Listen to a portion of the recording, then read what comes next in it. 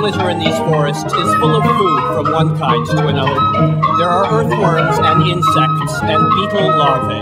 In any other land, there would be some small native mammal that would burrow around seeking that food, but not here in New Zealand.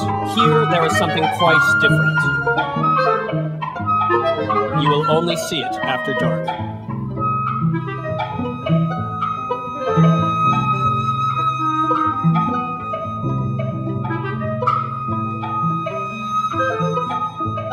It is, of course, a bird, but what an extraordinary one, the kiwi.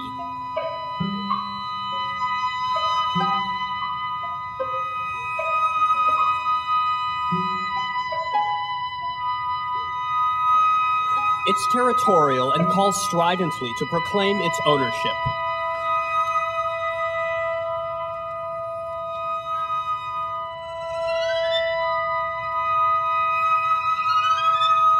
It finds its prey by smell. Uniquely, its nostrils are on the tip of its beak.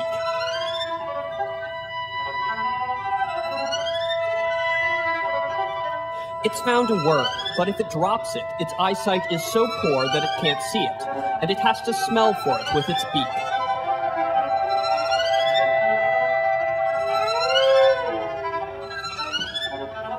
Its tiny vestigial wings are invisible, buried in its plumage, and it's lost all sign of a tail.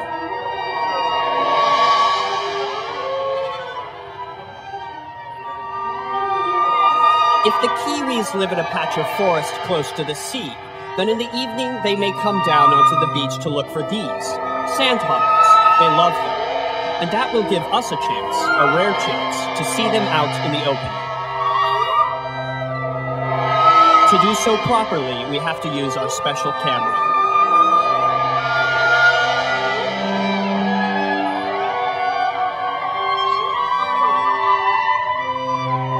The kiwi is hunting along the strand line, where there are lots of hoppers feeding on the decaying seaweed.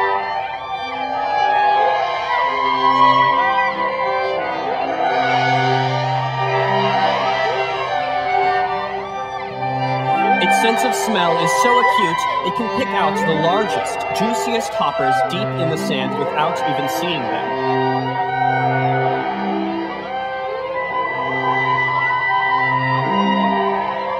Probing sand with your nostrils is all very well, but it does clog them up, and you need to blow them clear every now and then.